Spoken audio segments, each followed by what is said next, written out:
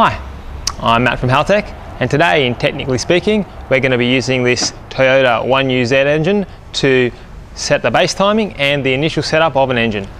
So the first tool that we're going to need is a timing light. What we do with this is we hook the inductive clamp over the ignition lead for cylinder number 1. So once you've got your timing light hooked up to cylinder number 1, go to the Haltech software and go to the ignition setup page. In the ignition setup page, select ignition lock and go to enabled. Now what this will do is this will tell the computer to always fire the timing at 10 degrees. It doesn't have to be 10 degrees, it'll be any angle that you have in the lock timing angle. Okay, so if you only have a 0 degree mark on your timing pulley, then set this to 0 degrees. If you have a 15 degree mark on your pulley, then you can set it to 15 degrees. Whatever it is, it doesn't really matter. This process is just used to synchronize the computer with the engine. Why do we need to do this? Well, we need to do this so that the computer knows where the engine is operating. So if you've got 10 degrees in the computer, we need to get 10 degrees on the engine. If you've got 15 degrees in the computer, we need 15 degrees on the engine. And that's why we use the timing light, to check that the computer is doing exactly what the engine is doing.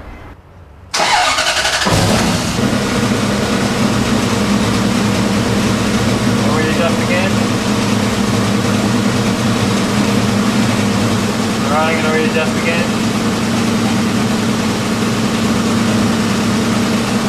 I'm going to readjust again. Just give the light a little more tilt, the same way. That's it, yep.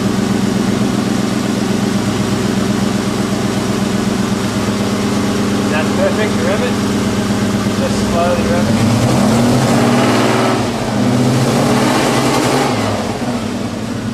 Fine, perfect.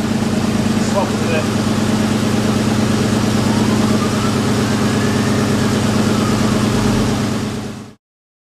Now on some factory motor vehicles like this Nissan Skyline, they come as a coil on plug, so the coils are directly on the plug and there's no lead from factory. Now in this case the manufacturer sometimes will put an inductive ignition loop for checking the ignition timing. This is not good for checking the base timing.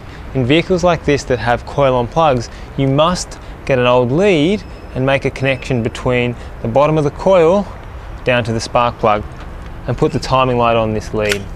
Do not use this loop back here because the timing will not be correct.